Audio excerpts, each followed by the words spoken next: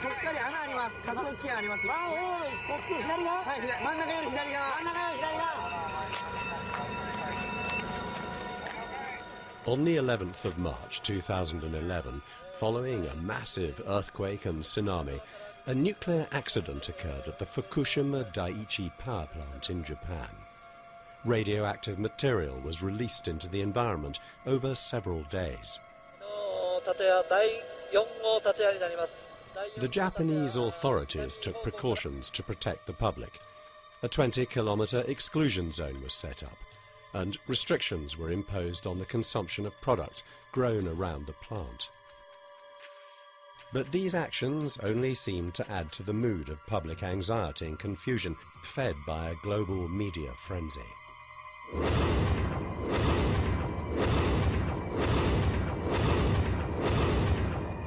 The common assumption was that many Japanese people would suffer long-term cancers from the radiation. As for the workers still at the plant, they were seen as dead men walking. But with the eyes of the world on Fukushima, an important anniversary was taking place, one which offered lessons on the public health impacts of nuclear events. It was the 25th anniversary of Chernobyl, the world's worst nuclear accident.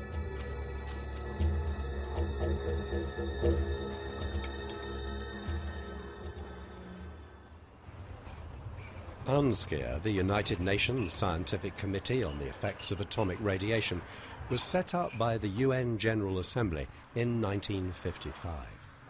For the last 25 years, it has examined in detail the impact to health and the environment of the Chernobyl accident.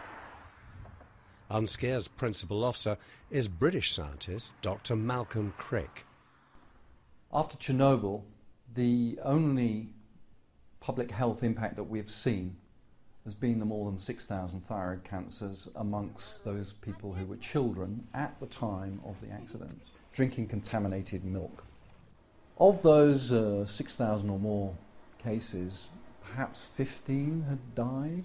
It's not a very fatal disease. Thyroid cancer is caught early and treated properly.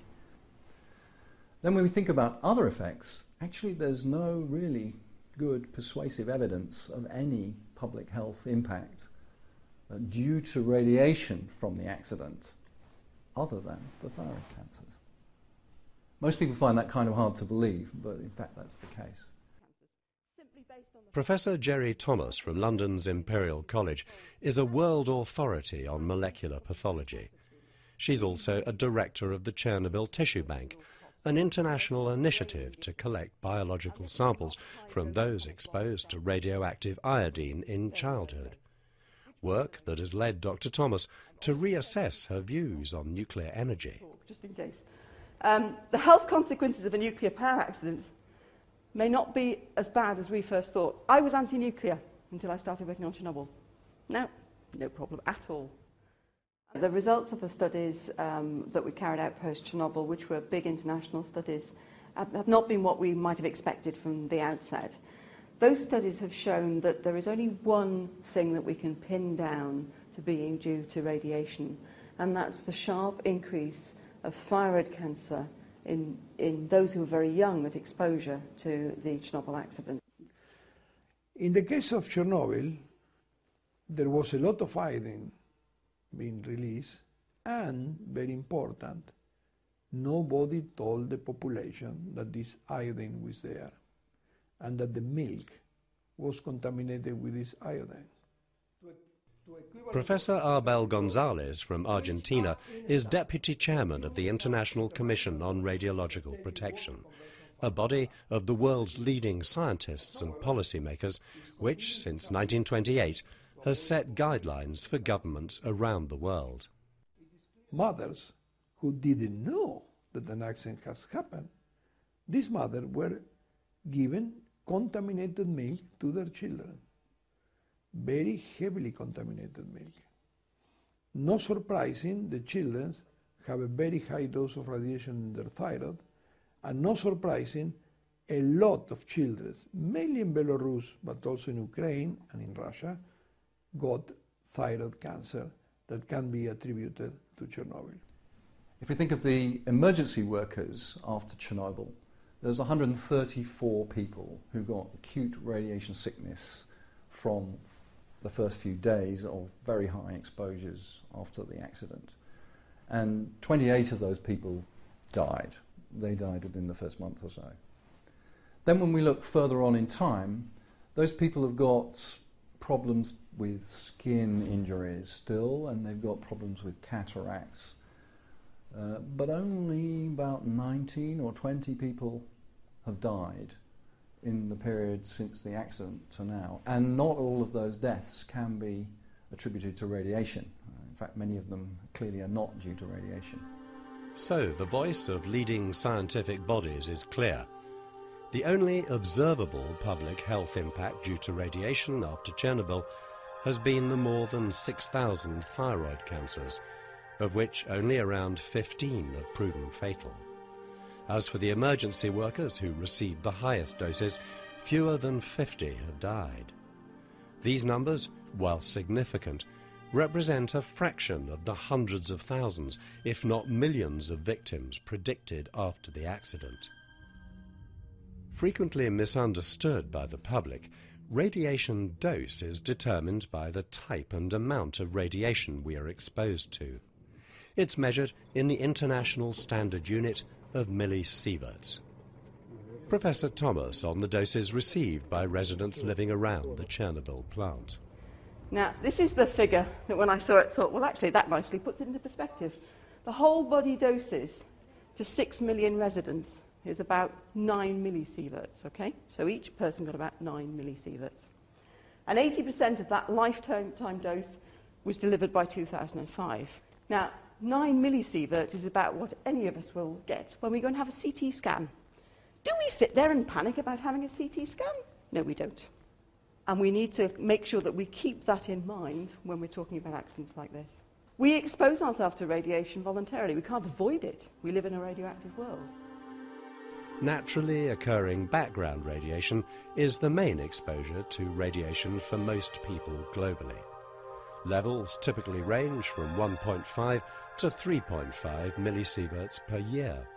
However, there are several places in India, Iran and Europe where doses can be more than 50 millisieverts a year. Medical procedures such as X-rays account for most of the remaining 12% of a typical person's annual dose.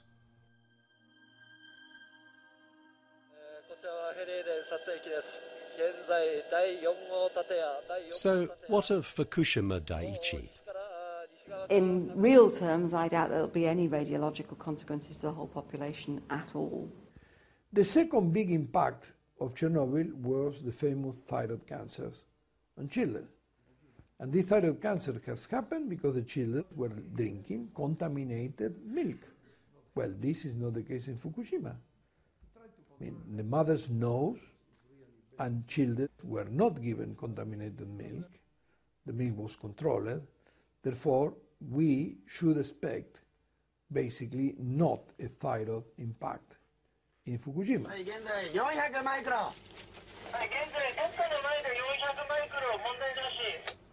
By comparison with the frontline workers tackling Chernobyl, the safety provisions were very different for the Fukushima workers. They were very well protected. They have very proper clothes, they have a record of doses, they have control. Now, they have had higher doses of radiation than the population outside, but they're an order of magnitude less than the doses that were received by the firefighters and the helicopter pilots in Chernobyl. So I think it's highly unlikely they'll suffer any long-term consequences going forward with the doses that they probably received.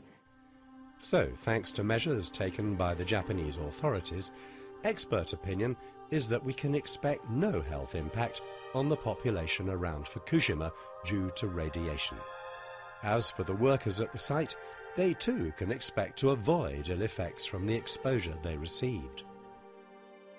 So, if the health consequences are not what they're commonly believed to be, what are the consequences of a serious nuclear accident like Chernobyl?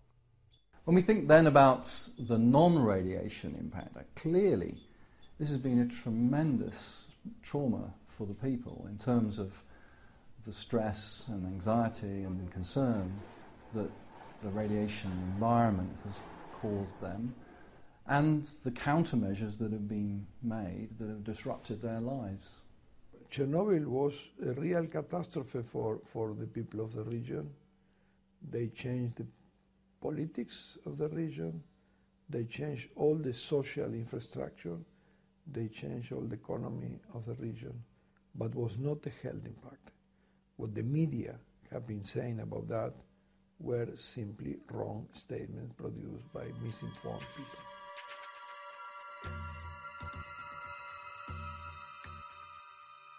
In the confusion and disruption that follows a nuclear accident, the social and economic consequences become far greater than those relating to public health. So what can be done? Well, I think the scientific community has to do a much better job at communicating to the public or to the lay person. Decisions are being made all the time on fairly important issues that relate to the understanding of this science, and I think the understanding is hindered by the quality of the communication that we, the scientific community, have given in the past. And I think we've got to do a better job at this. We have to have this in our programs of work for the future. Some really thoughtful consideration of how we communicate better, rather complex ideas to the public and decision makers so that they can really assimilate and appreciate what we are talking about. I don't think we should blame the media completely for what happens. Scientists have a responsibility as well. It's important to be able to get a public understanding of the science of a situation like what happened in Fukushima out there so that the public can make a judgment for itself. And if nobody is willing to talk to the media on the science side, or a government representative, for example, being put up who understands the science and can answer the questions, then that feeds people's fear. Communication is actually extremely important in a disaster like that. And if communication had been better post-Chernobyl, if communication had been better post-Fukushima, maybe we wouldn't have done the psychological damage that we appear to have done to those populations.